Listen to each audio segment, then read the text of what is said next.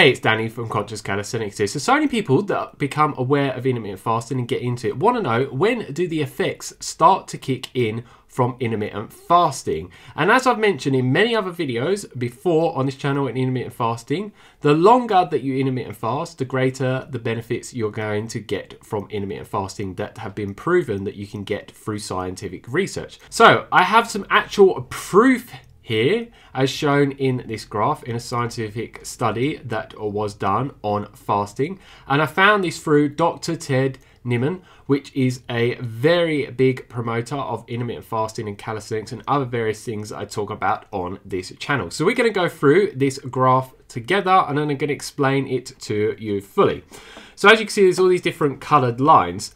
And first off, we're going to start off with the blood glucose levels. So as you can see, this is the 0 hour mark.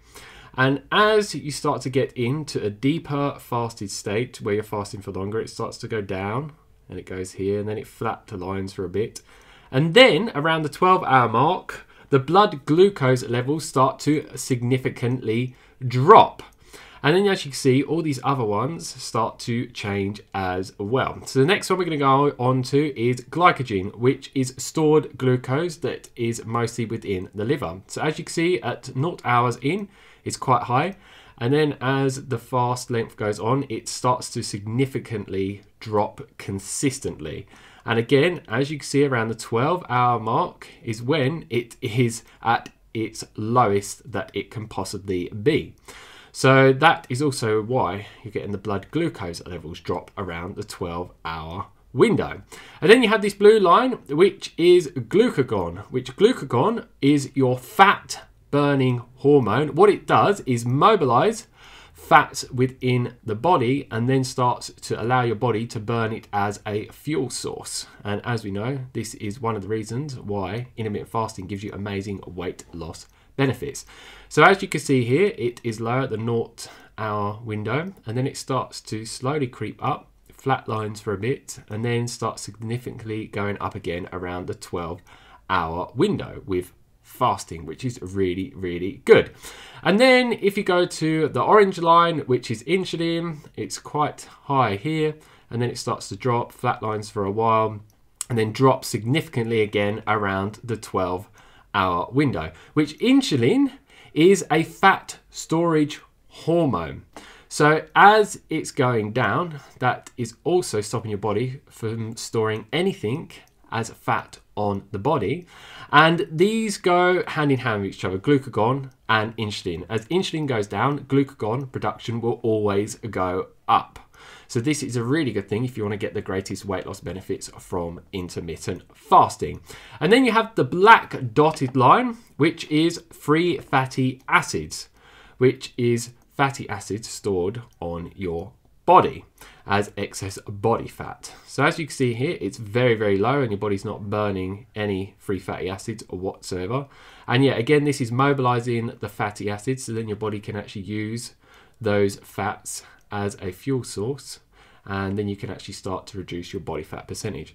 And then after around an hour to 2 hours, it starts to creep up, goes flat for a while, and then around the 11-hour window, it significantly, as you can see, rises very, very rapidly.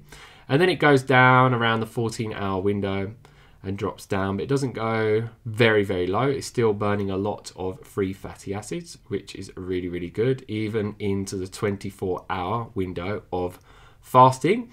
And then last but not least is the blood ketones levels, which starts out relatively low, and then it starts to slowly creep up and up and up and up and up. And around the 13 to 14-hour window, it starts to significantly rise and continue to rise even 24 hours in. So as you can see, most of the magic is happening around 12 hours into fasting, because a lot of people ask me, what is the minimum amount they can fast to get the benefits? A lot of people say, can I do 10, 11, 12 hours? Well, no, not really.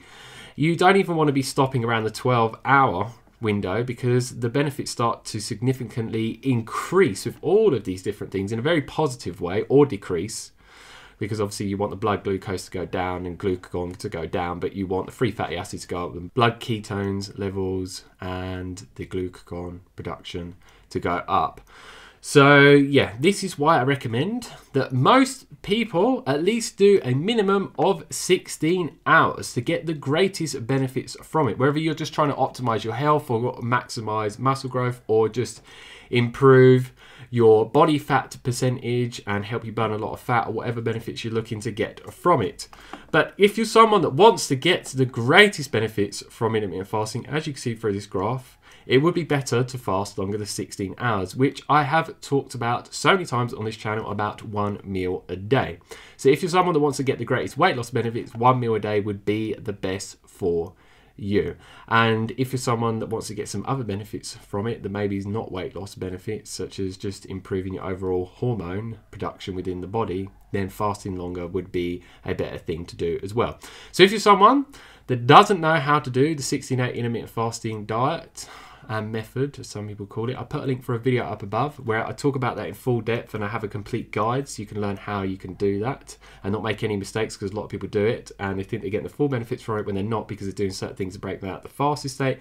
And if you're someone that is interested in 1 meal a day, I do have a video that's called How to Eat 1 Meal a Day, where I talk about all the things that you need to do and not do to get the full benefits from 1 meal a day and make it work in a way that is safe for you but also very effective. So if you're someone that wants to check out Ted Neiman, I will put a link down below for his Twitter, and I'll also put a link for this specific Twitter post that he's put. He puts a lot of very valuable information on his Twitter in relation to intermittent fasting and other various things that can help you reach your body goals and your health goals and other various goals that you may have.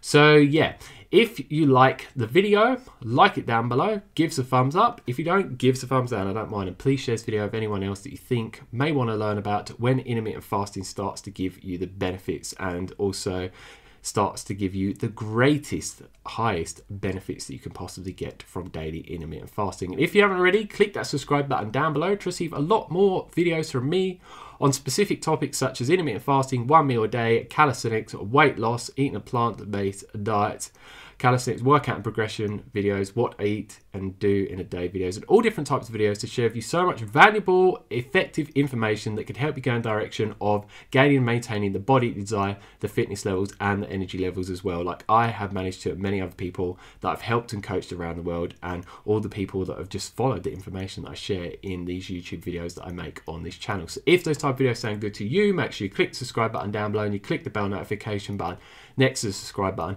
Otherwise YouTube will not notify you of when new videos are uploaded, and I have new ones coming almost every single day. So as always, stay fit, stay energetic, and go and get those gains.